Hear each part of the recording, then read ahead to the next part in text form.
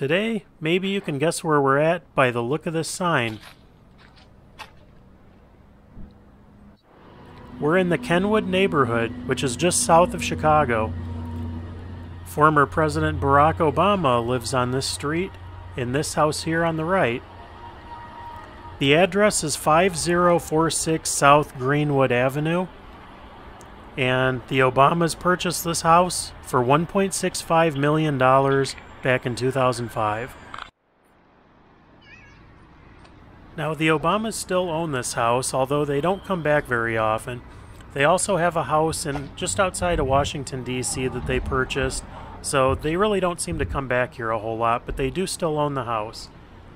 The house is still monitored by Secret Service 24 hours a day, so don't get any funny ideas because you probably are not going to get away with it.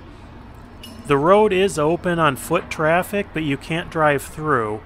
But if you want to get a view of the house, just walk down the sidewalk, and you have to pretty much stay on the other side of the street. There are signs that tell you where you can and can't go. You can walk up and take pictures, but just remember you are being watched at all times. Thanks for watching, and check out some of my other videos featuring other houses, interesting places, and unique stories.